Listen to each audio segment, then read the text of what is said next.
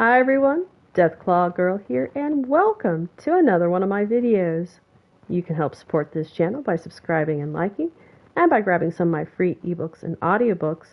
Today I'm promoting Shades of Grey, an apocalyptic science fiction series, and Monster of Monsters, a sci-fi horror. You can read and or listen to the first two stories of both these series for free. Did you guys hear something? I've left the link in the description. And now to this video. In this video, I'm going to show you how to quickly mod out any piece of weapon, armor, power armor to get the score points for modding out. It's very, very quick, and let's get to that now.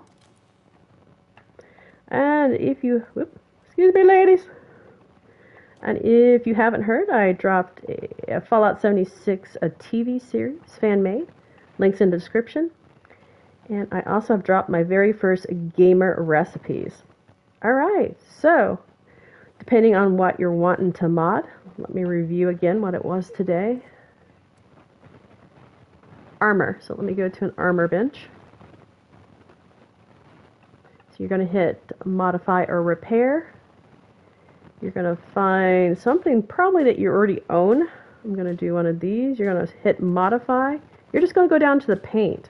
Hit the paint, go to default, no paint, go back to your paint, go back to default, go back to your paint, go back to default,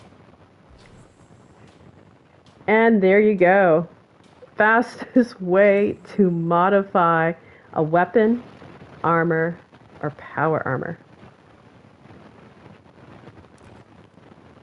So how is everyone doing on the scoreboard? You just about done? Yeah, I'm not sure if it's going to be ending this month, January, or we have through February. I'm still trying to find that out. I'm not exactly sure. I was thinking the new update comes in March, which sounds more like it, but yeah. Alright. See, what else can I do? Oh!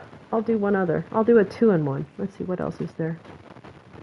Oh, these junk things. Let's see.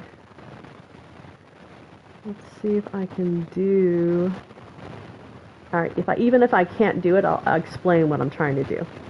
So for those of you who have been playing a while, or have Fallout First, this works best with Fallout First. So you're just trying to do the junk, trying to scrap it. Well, if you can bulk it, you can re-scrap it, which I don't think you can with the ballistic. But let's say it was acid or adhesive. You would just bulk it up, get out, walk over to your scrap box, hit it, and then, yeah, just scrap it. If you don't have Fallout First, you would then, of course, just go to any crafting station, hit the scrap items, go over and either scrap all or scrap individual things, and then you would get the points. So that works for when you're trying to junk out.